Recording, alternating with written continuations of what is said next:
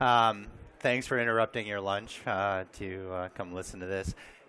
So I'm the CTO for the Accelerated Computing Business Unit, and I'm going to talk about our heterogeneous node architecture, the underlying technology beneath it we're calling NVLink that is enabling us to build a very flexible platform permitting our system partners and customers to develop architectures that are optimized at the node level and the system level for their applications. So you've seen us announce at the convention or before the convention, and lots of discussion about the U.S. Department of Energy Coral systems, collaboratively designed and specified by Oak Ridge National Laboratory and Lawrence Livermore Laboratory, the Summit and Sierra systems, huge peak performance, 100 to 300 petaflops performance, shooting for 10 times the performance of their flagship systems today in 2017. This is being delivered as a partnership with IBM and Nvidia. And these are being seen as pre-exascale systems that are going to provide a consistent template for the application authors to write for that is going to be carried forward to exascale. And underlying that is technology that is creating this platform, this flexible platform that I want to talk about. Some amazing capabilities being defined in the Summit and Sierra systems. If we had 4 of those nodes today, they would be on the top 500 list. The system itself at Oak Ridge is going to fit into the same power footprint as Titan, and yet 5 to 10 times the performance, and with about 1/5 the number of nodes. So extremely powerful. And if you're into comparing laptops to supercomputers, you would need 3 million of them. So kind of going back to basics, when I say heterogeneous computing model, what I'm talking about is optimizing for serial and parallel execution. Again, what we're trying to do here is build a system that's capable of performing at optimal levels on serial work, and for that we want to have the most powerful CPU that we can, and then also for the parallel work, which almost always in HPC represents the vast majority of the operations that are actually calculated. The serial work might represent the majority of the lines of code, but the parallel work may all be in some relatively small sections of the code, but represents the majority of the operations, usually extremely parallel, and you want to have an optimized platform, an optimized engine for accomplishing that work. And that GPU side, that parallel side, is obviously what Nvidia specializes in. And in the DOE systems that were just announced, the components, the serial and parallel components, are the IBM Power Processor, which is arguably going to be the most powerful serial processor in existence in that day and age, and the Nvidia Volta generation GPU, which is going to be the most powerful parallel processor. And we're going to be connecting these things. Obviously, if you're creating a heterogeneous architecture that has serial and parallel components, execution is going to be transitioning between the serial component and the parallel component, possibly many times over the course of the execution of the application.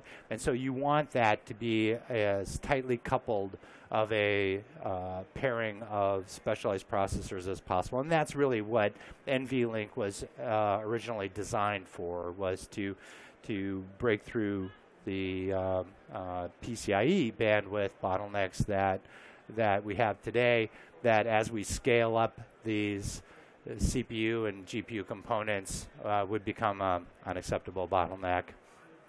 So NVLink, think of this as a node integration network for accomplishing a logical integration of the CPU and GPU without having to do a physical integration. You know, we've had arguments about integrating CPUs on GPUs, and really there's lots of good reasons why you can retain a huge amount of flexibility. You can make very configurable systems by accomplishing a logical integration so that they appear to the programmer and from a performance perspective appear to be physically integrated, but still retaining the flexibility to turn up the dial, the GPU to CPU ratio one way or the other to create a variety of different configurations by still retaining that physical separation. And NVLink is an Nvidia designed channel. It's very low energy, about 1/3 of the energy to move a bit from one point to another as PCIe. And in the initial implementation of this in our Pascal generation, it runs 5 times faster and significantly faster in the Volta generation. And the goal that we have is essentially to be able to have the GPU be able to stream data to and from the memory that is attached to the CPU at the same rate, the same performance that the CPU can access that memory. And in the Pascal generation, that's about 80 gigabytes per second. Obviously, you know, huge bandwidth attached to the memory that is attached to the GPU, but we need to be able to access the memory also that is attached to the CPU and do it at the maximum rate that memory can support. Think of these two sides of the equation as being a throughput optimized processor and a latency optimized processor, and this is all about defeating Amdahl's law. Unfortunately, Amdahl's law is a law. It's not advisory, and even when you distribute your work across hundreds or thousands of nodes, at each node, Amdahl's law is still a very powerful fact of life. It basically, if you're unfamiliar with it, it basically dictates your maximum speed up depending on what fraction of your work is serial and what fraction of your work is parallel. The serial portion can't really be compressed no matter how many processors you throw on it because it's inherently serial. And so that can be something that becomes the bottleneck. And this is why we want to have a very powerful CPU as part of our heterogeneous node architecture. The parallel portion, by having efficient parallel processors, we can basically compress that at our leisure when the serial part is always exposed.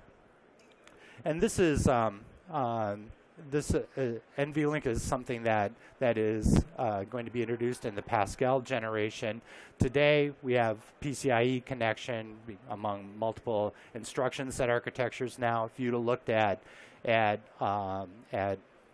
available GPUs and CPU combinations, even just a year ago, it was only x86, but now we're already expanding out the ISAs to permit choices and alternatives to include 3 instruction set architectures.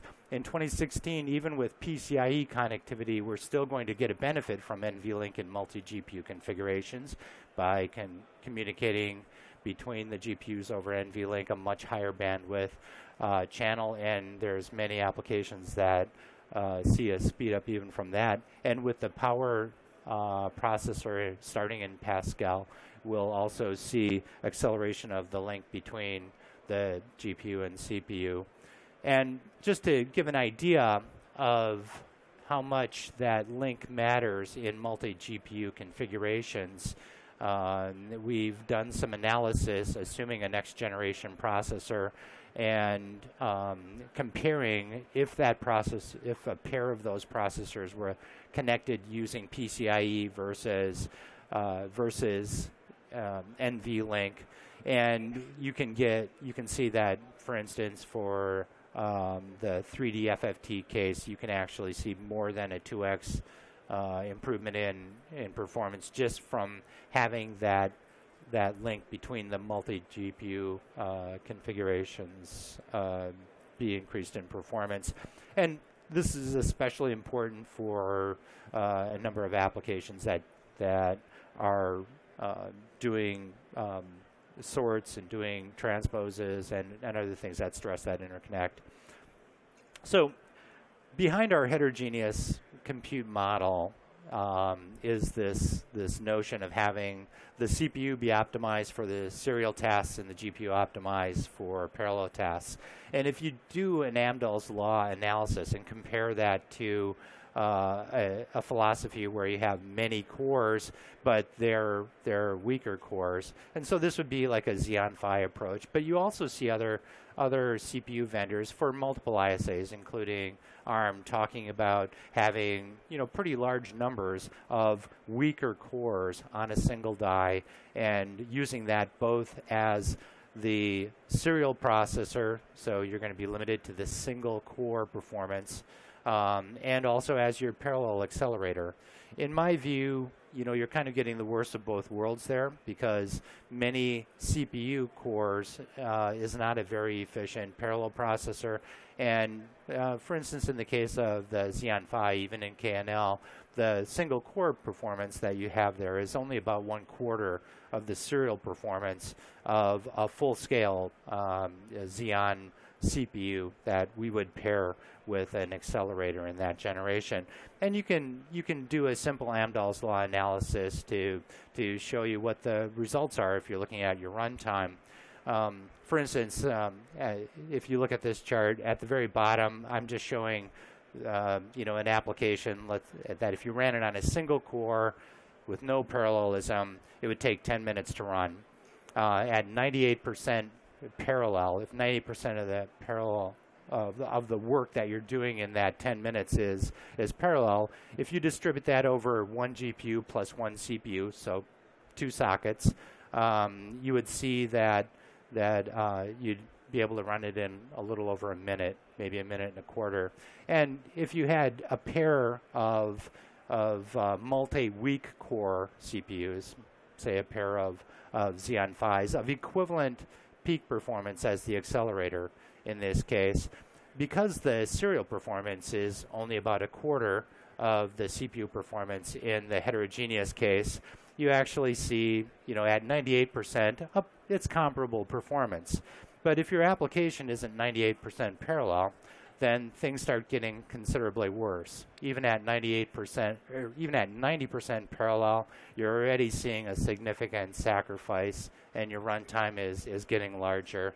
And as you go to less parallel work and less parallel work, you can see that at some point the multi-weak core, even though it has many times the peak performance of that single CPU at the bottom, it's actually going to be taking longer to complete the execution, purely because of the Amdahl's law effects of having that weaker processor on the serial section. And that's really the power then of the heterogeneous architecture, and why we believe so strongly in having a full-strength CPU, the most powerful CPUs that you can, coupled with the most powerful parallel processors. And why that coupling is so important is to also make that very efficient. So, and we talked about K80 a lot at the show. This is our new accelerator we've introduced. This is a multi-GPU processor. It has 2 GPUs. They're in a fixed configuration, obviously, both of them on a PCIe card with a PCI switch. And this is I'm trying to illustrate that some applications see a tremendous improvement in performance comparing a K40 to a K80. You see almost double the performance using a pair of GPUs.